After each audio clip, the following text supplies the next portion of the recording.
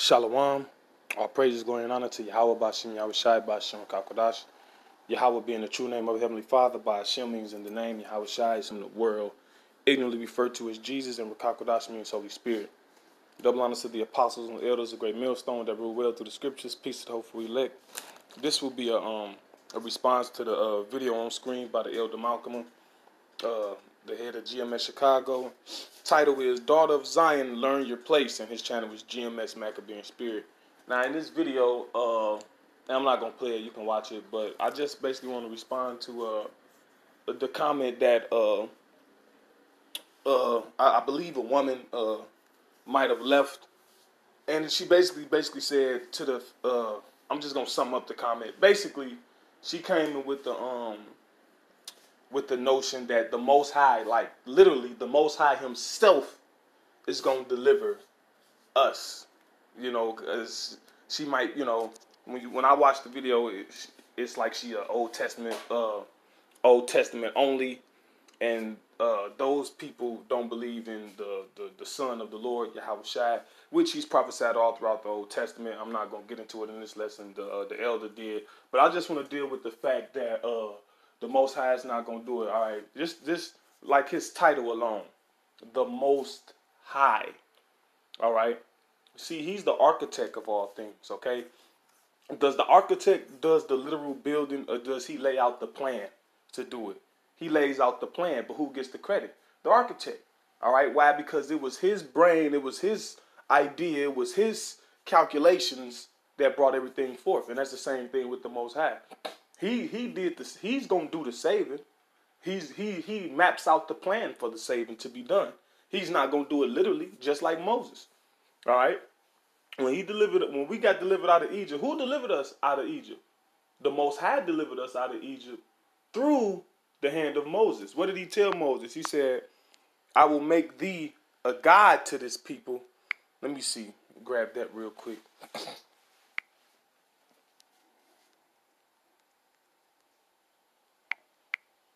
Let me see. See if I can find that.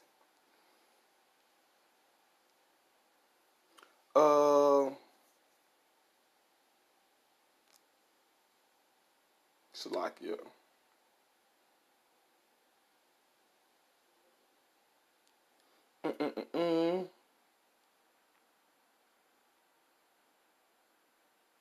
Right. This is Exodus 4:15. It says, "Thou shalt speak unto him and put words in his mouth, and I will be with thy mouth and with his mouth, and will teach you what ye shall do. And he shall be thy spokesman unto the people, and he shall be to thee instead of a mouth, and thou shalt be to him instead of God." Why? Because he was telling Aaron and the people the words from the Lord. They wasn't hearing it from the Lord directly. All right. But anyway, let me see. Right arm salvation.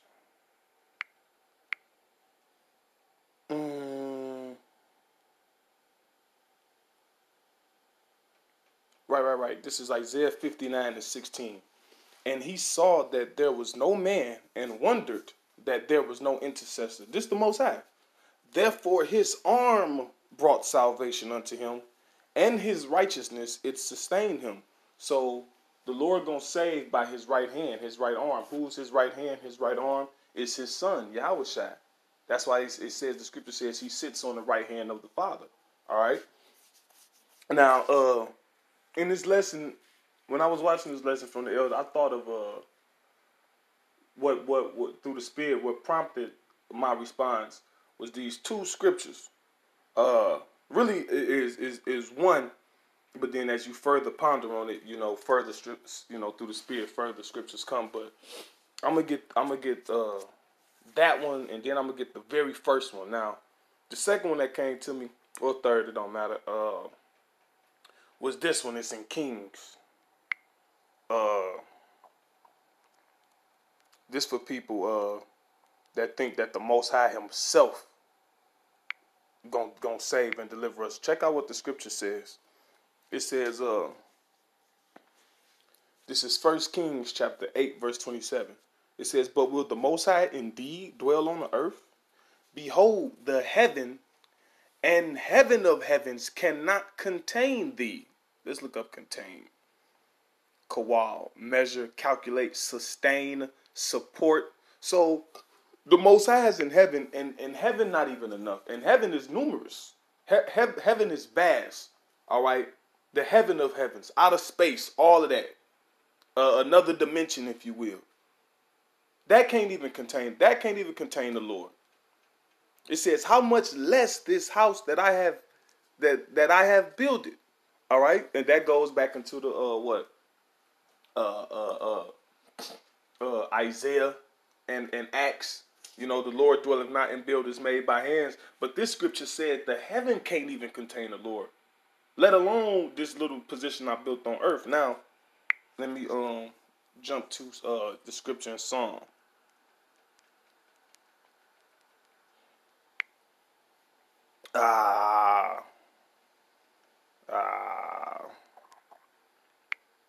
Let me see. It's this beautiful scripture in Psalms on this topic. Right. This is Psalm 113 and 4. Psalm 113 and 4. It says, "Yahweh is high above all nations, and his glory above the heavens. Who is like unto Yahweh our power, who dwelleth on high, who humbleth himself to behold the things that are in heaven and in the earth." So the Most High literally humbles himself to even behold creation. He's so far above and beyond creation. Like, it's just so not on his level that he actually got to humble himself to even look at it. Let alone, you mean to tell me he gonna come to earth? He gonna come to this polluted place. He gonna come and see all this sin. It says humble. Shapal, to be or become low, sink, be humble, be abased, to humiliate, to abase, to make low. So the Most High is so above and beyond everything we can imagine. Just him looking upon creation is him toning himself down, for lack of a better term. So with that, Lord willing, this was an edifying lesson to the hopeful elect. All praises to Yahweh Bashem, Yahweh Shai, Bashem, Kakodash, Shalom.